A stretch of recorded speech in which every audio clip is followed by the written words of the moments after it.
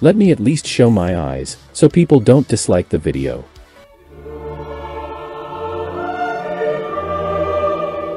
No, no, no. For God's sake, we don't have an animation budget for that. Wow, what poverty.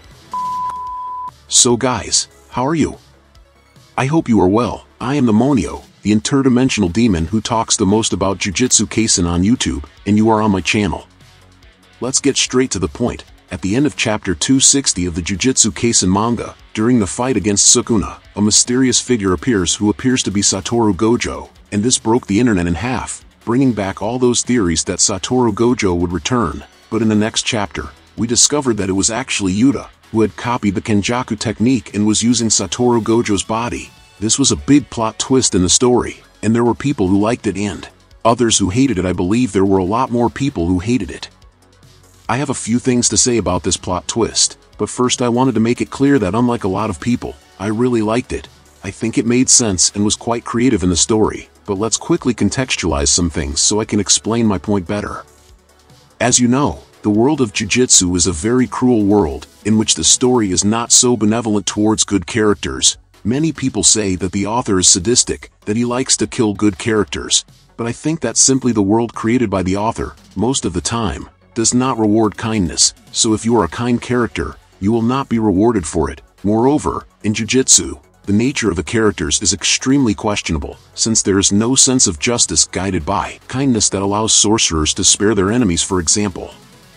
And even though the premise of the story is that sorcerers kill cursed spirits, which are essentially evil beings, created from negative feelings that we assume are bad, most of the protagonists have no problem killing other humans. Satoru Gojo himself killed Geto, who was his best friend. In other animes this would be something inconceivable, and would be an extremely questionable attitude, but in Jujutsu, this is already something intrinsic to how the world was built. Gojo at that moment did what needed to be done, since Geto was a dangerous enemy that needed to be eliminated. So basically being a Jujutsu sorcerer is basically the worst thing anyone can be in their life, since there is no glory if you are good.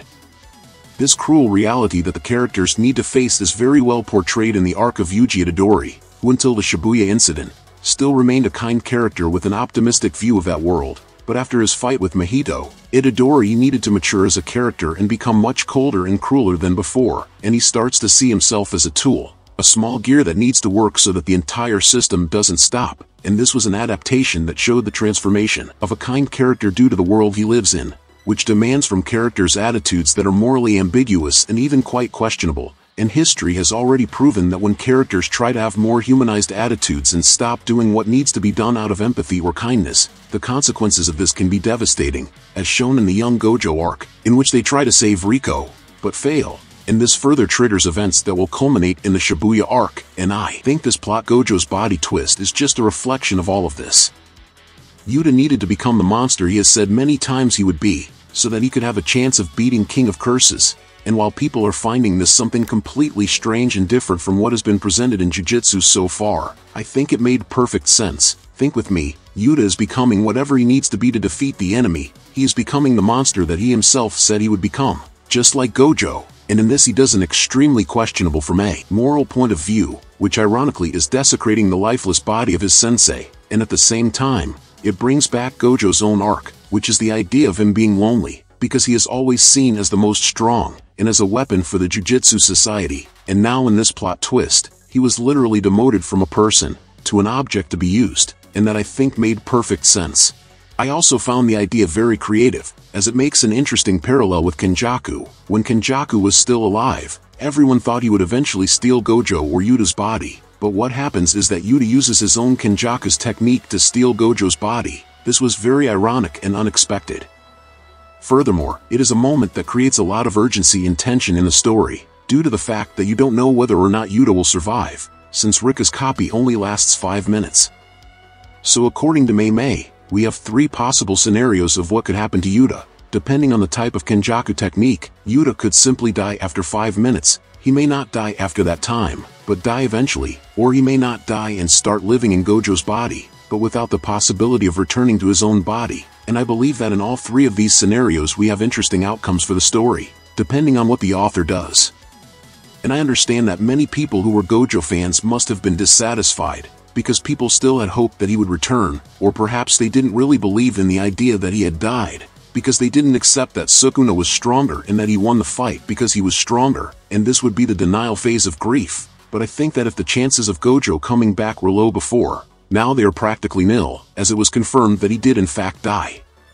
But for those who think the story was bad, I would say that there are some things that I confess that I'm not liking this part of the manga so much, because I think that this battle against Sukuna has already gone on too long, and we've already had endless flashbacks of characters who comes to battle, and the narrative of the fight is paused to show the flashback of the characters combining what weeks or months before, which in fact is just a simple way for the author to add more and more characters into the fight, and justify it narratively, giving the impression that it was all planned, but in reality it wasn't.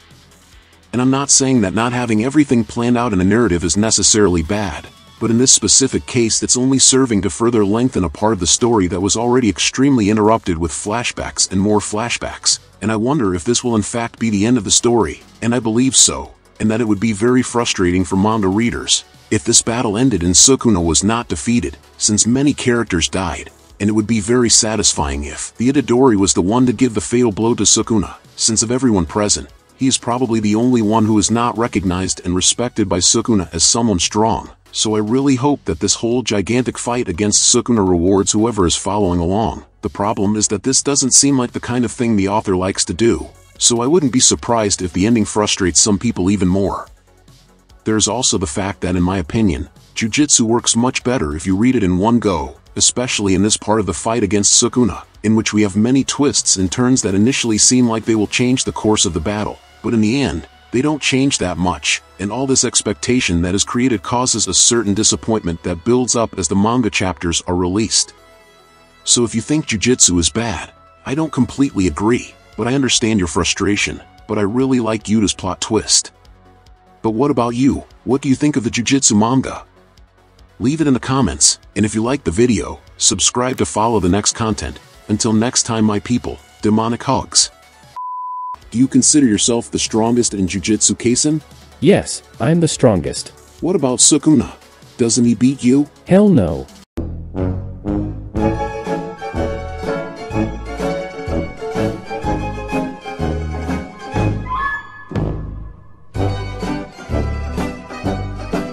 Thanks for watching guys. Check out my other videos on the final screen.